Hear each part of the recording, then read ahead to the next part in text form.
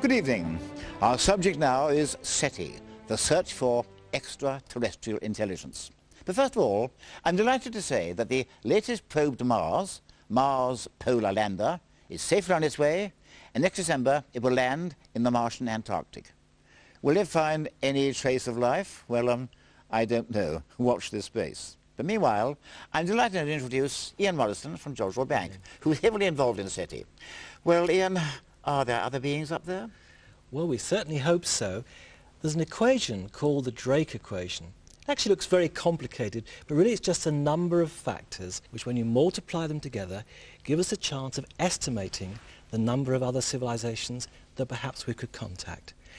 The first factor is the rate at which suitable stars are being formed. If we look at the Orion Nebula in the Sword of Orion, we actually see a birthplace of stars, a stellar nursery, and we have a very good idea how rapidly, how often different types of stars are formed. But they're not all suitable. No. They're all very different. You've got Betelgeuse at the top left of Orion, Rigel down on the lower right. They're both very massive stars. Betelgeuse red, Rigel white. Exactly. And they burn up their energy very, very quickly. We think probably a star has to live for perhaps 3,000 million years to give life a reasonable chance to evolve, and those certainly don't. But they're very important because as they burn up their fuel with nuclear fusion, they build up elements inside which are then thrown out into space in the supernova explosions at the end of their life. And that provides the material for planets like our Earth to form. If we zoom right into the heart of Orion, you can actually see stars forming, protostars. And some of them are surrounded by a dark disk. This is dust out of which planets might actually form. And we do need planets because life couldn't exist on the surface of a star, it's too hot. Out in the depths of space, it's too cold. And happily now, over the past few years, quite a number of planetary systems are being discovered. We think perhaps 1 in 20 to 1 in 10 of all suitable stars might have a planetary system. This diagram, in fact, shows some of the most recently discovered. At the top, we have our own solar system with Mercury, Venus, the Earth, and Mars. The other ones only show giant planets, all that we can detect at the present time. There may be smaller ones there as well. Surprisingly, quite a number have very large planets, Jupiter-sized, very close to their sun. Yeah. We're not quite sure how that would affect the probability of life there. Of course, you've got to be at the right distance too. You have. In our own solar system, we have Venus, perhaps a bit too hot, Mars, perhaps a bit too cold, the Earth just right. You have what's called an ecosphere, or a zone of habitability. And we have at least one planet, the Earth, in our own solar system. We hope that in other solar systems, perhaps at least one planet would be at about the right sort of temperature where water could exist on the surface. Yes, well, people are going to say, why should other beings be like us, and why should they necessarily have to have water? Well, it's a very good question. Life on Earth here is made up, in fact, of the most abundant elements in the universe, carbon, oxygen, nitrogen, and so on. It's also based upon the most diverse and interesting chemistry of any element, that of carbon. So we suspect that the majority of other life forms will be based upon the same chemical building blocks as us. Now, it could be that there may be at least 100 million possible planets in our galaxy now where the conditions for life might be suitable. And most astronomers now believe that wherever it is suitable, life will arise. It arose here on Earth almost as soon as the conditions became favourable. So we'd expect simple life forms to be very, very widespread in the galaxy. What we don't know, however, is how often simple life forms can evolve into intelligent civilizations like ours. That could be common, in which case there might be up to 1 million other civilizations out there, or it could be very rare. We could perhaps be the only one. I wonder, well, how do you set about searching for other civilizations? Well, we're actually using radio waves to listen for very faint signals that might be coming from another planet out there in the galaxy. We suspect radio would be used because light waves would have to compete with the light of the bright star nearby. How long have we been trying? Well, the very first searches were made way back in 1960 when Frank Drake and his colleagues used an 85-foot telescope seen here at Green Bank in America. They made observations of the two nearest stars like our Sun, Tau Ceti and Epsilon Eridani. In fact, they did pick up an unexplained signal, but later it was proved to have come from the then secret U-2 spy plane. It was great, I remember, a great disappointment. It was. But how do you know which frequencies to examine? Well, we don't know that either, but there's a band of frequencies between where mobile phones and satellite television are used, where the background noise is least. And within that, there are two rather special frequencies. There's the hydrogen line, hydrogen, the most abundant element in the universe. There's also a line from a special combination of hydrogen and oxygen called hydroxyl, or OH. Now together, hydrogen and OH make up water, H2O. Yeah. So we call this little band the water hole. And rather like in the jungle, animals tend to congregate in the water hole, at the water hole, we suspect that communications might try and communicate in that very same band. But it's still very, very wide. And if we use a single radio to gradually sweep across the band, like you can sort of hear happening here, it would take a very, very long time to do it. So in fact, we have a 56 million channel receiver, like having 56 million radios all working simultaneously. Even so, it takes about 90 minutes to step across the whole band we're observing in. It's an amazing process. Well, what kind of signal would you hope to pick up? Well, again, we don't really know, but we'd expect them to be very simple, rather like Morse code.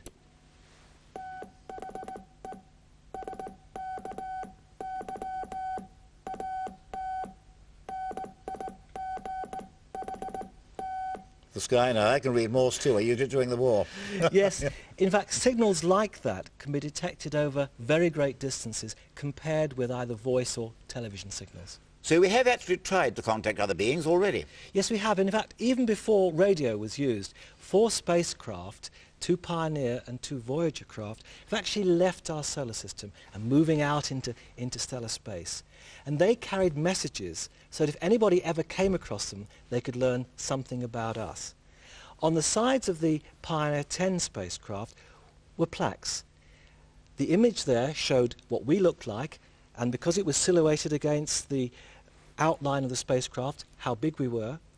And at the bottom there, you can actually see the solar system with the sun on the left, and even the path of the spacecraft, showing which planet the spacecraft came from.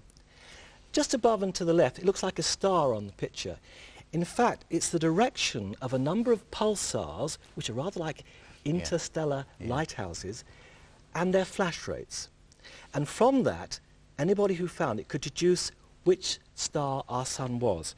Rather like this. Last summer, I sailed across the channel at night, and halfway across you could see about 7 lighthouses around.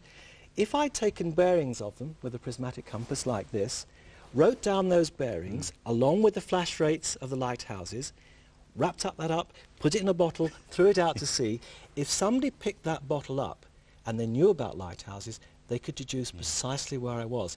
In the same way, any civilization that picked the spacecraft up would know where the pulsars were, could tell which star in their heavens ours was. It's actually even more subtle than that, because as time goes by, pulsars slow down, unlike lighthouses. They could even tell when the spacecraft left the Earth. Then, of course, there are the Voyagers, too. They're going out of the solar system. Exactly. Well, they were even more sophisticated. On the outside of a disk, they had the same map of the pulsars, but the disk was rather like a forerunner of a multimedia CD-ROM. It contained greetings in many languages, music and sound, and images showing our planet and, in fact, how we live. Now, I'm afraid it's unlikely that anyone is ever going to pick those particular spacecraft up. I fear so. There's a big lot of space out there. But in 1974, the giant 300-meter Arecibo radio telescope sent out a message towards the star cluster M13 in Hercules. You can just see it with the naked eye. Now, it was a very short message. It only took about 3 minutes to send. It'll actually take 25,000 years to reach M13. And if some nice, kind operator picks it up and replies straight away, it'll take another 25,000 years, so we have to wait 50,000 years for that one. I'm afraid interstellar communications are pretty slow. Very tedious. Well, how do you go about writing a code that's intelligible to anyone who might pick it up? Well, you've got to make it very simple to decode. And in fact, I've made a rather simpler version of the Arecibo message just to explain what you can do. The only thing that they'd know about it to start with is that it contained 667 noughts and ones, dots and dashes. Yeah. Now you've got to realise that if any other civilization did pick up such a message, they'd have mathematicians, astronomers, physicists, just like us, all of whom would work together to decode it. And almost immediately, I think the mathematicians would say, that number 667 is rather special. It can only be divided by 23 and 29. It's the multiple of two prime numbers. That would suggest perhaps a grid. You could make the ones black and the whites naught and lay out the pattern in the form of a grid. There are still two ways of doing it. Indeed. And if you do it one way, as we see here, you just get a rather random pattern of dots. But on the other hand, if you do it the other way round, then a little picture emerges. And they'd all try and work together to understand what that picture meant. Now, just to make it easier, I've actually coloured in the different parts of the picture. And up on the top left, you can actually see the blue. Now, a computer scientist would instantly say, those are the binary numbers, 1 to 10. And those numbers also come up in the other parts of the picture. We've got ourselves a little red sort of person, a humanoid. And there are sort of two green little measuring height things, and the number 9.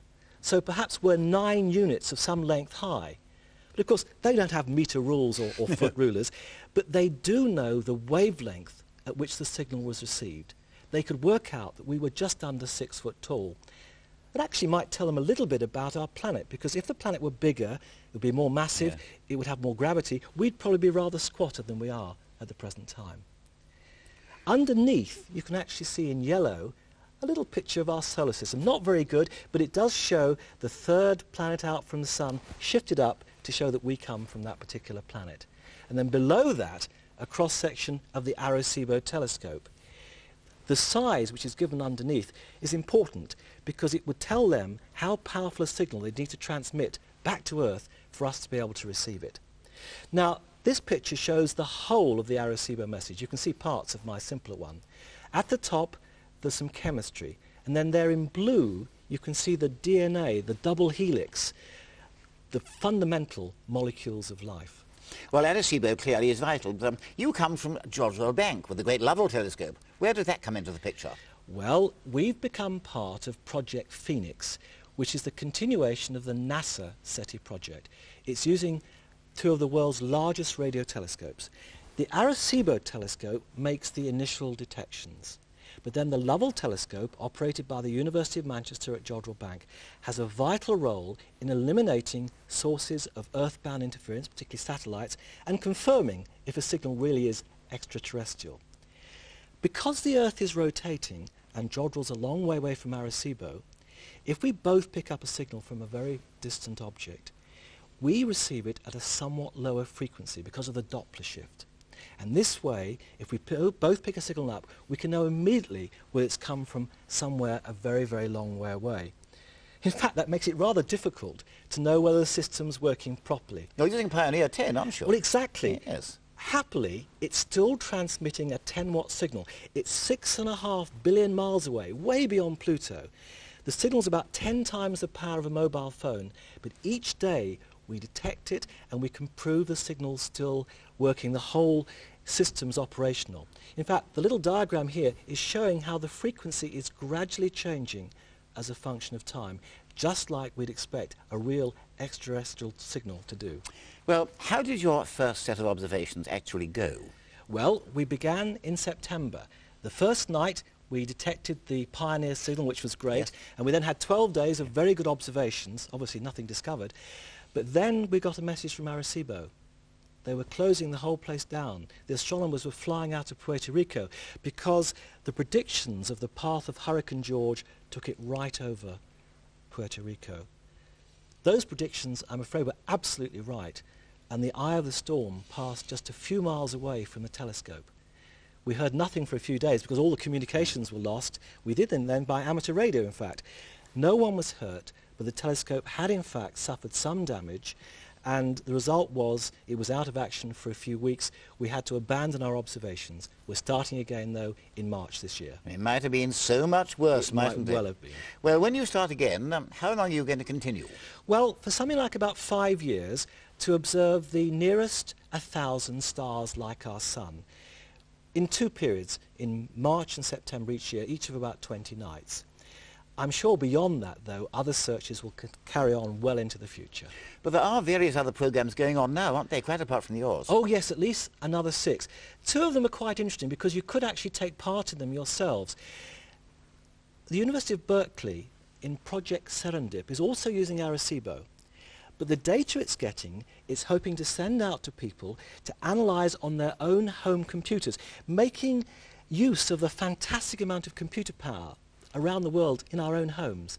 And in fact, the diagram here shows the screensaver that would actually be on your screen showing you how the data's processed. So that'd be quite exciting. Starts in April. Also, you could actually build your own radio telescope, about 3 metres or 4 metres in size, and become part of Project Argus, run by the SETI League. The hope is that they'd have about 500 telescopes all around the world, keeping a continuous look on the sky. Well, Ian, it's all very exciting. Let me ask you a direct question. Do you think you're going to have any success? Well, the million-dollar question.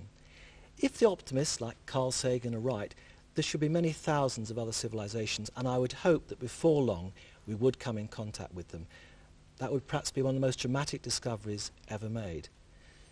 On the other hand, if life doesn't often evolve to form a technological civilization like ours, there may not be many other people that we could contact out there. It could be that life, capable of looking out at the wonders of our universe like we can, could be quite rare. We might be rather special. We might indeed. Well, the search is going on. Have you any particular problems to face? Well, there is one problem, that satellites, partly now for mobile phones, partly for the use in the future of the internet, are beginning to use up that part of the spectrum where we're trying to observe. It's rather like a curtain being drawn over a window. It may be in the far future we'll have to make our observations from the back of the moon. Well, I wonder, just how long can we go on and shall we ever succeed? But it will be a most tremendous thing. It will alter all our philosophy, all our outlook. So it is a very worthwhile programme. Thank you. I think it's a measure of our changed attitude that's regarded as worth doing at all. So Absolutely. One day, let's hope we really do prove there are other beings up there. Thank you. Ian, thank you very much. Well, don't forget, it is now newsletter time. If you want the newsletter, send your stamped envelope to newsletter number 72, The Sky at Night, BBC TV, London, W12 7TS. And of course the latest astronomical information, you have our Sky at Night information line, 0891 83330, or you can tune into CFAX, page 620. And next month we're going to look at something rather different. Are there asteroids liable to collide with the Earth, and if so, could amateurs help in discovering them? Well, it's an interesting topic. Next month, I'll be joined by the President of the BAA, Martin Bobberley, and we're going to talk about asteroid hunting. So until then, good night.